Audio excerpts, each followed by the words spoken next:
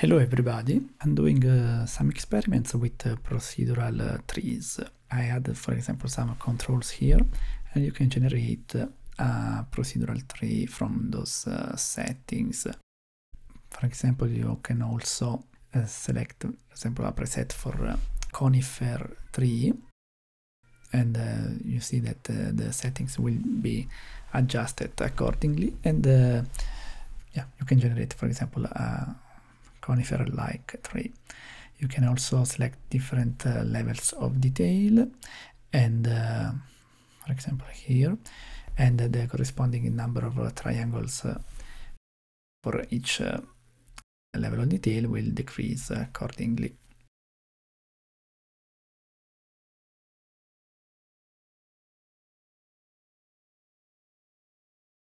Here, for example, in wireframe, you can see that the number of triangles is reduced. You can see that both the number of slices around the cylinder and the vertical sections vary according to the level of detail selected. You can also use different distortion values. For example, here I use a higher distortion value, and you can see that the shape of the resulting tree is a bit wiggled. It's a wavy shape. It will be perfect for a haunting forest, for example. We can also use a preset for broadleaf tree, and here we obtain a very different type of tree. Of course, the generation is still not perfect. I have to add more variations and adjust the direction of branches, but it looks nice. We can add a texture. I use some PBR textures from textures.com. They are very beautiful.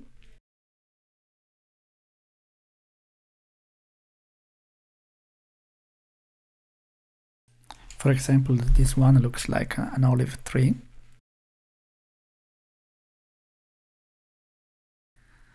Let's remove some trees just to make the scene less messy.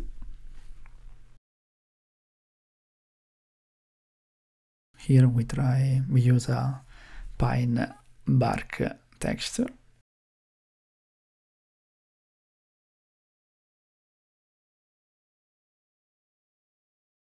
Now we can debug a bit the normals of the resulting mesh.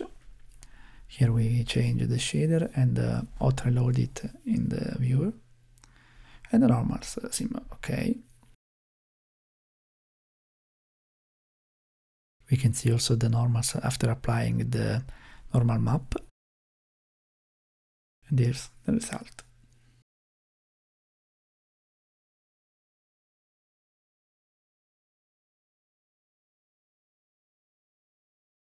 Let's go back to normal rendering.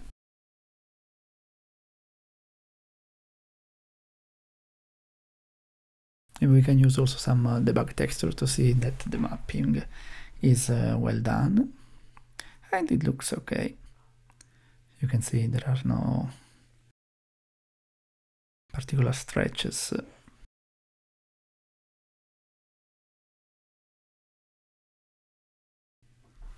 This is it. I will further try to improve this and see what I can obtain. Thank you for watching. Have a nice day. Bye bye.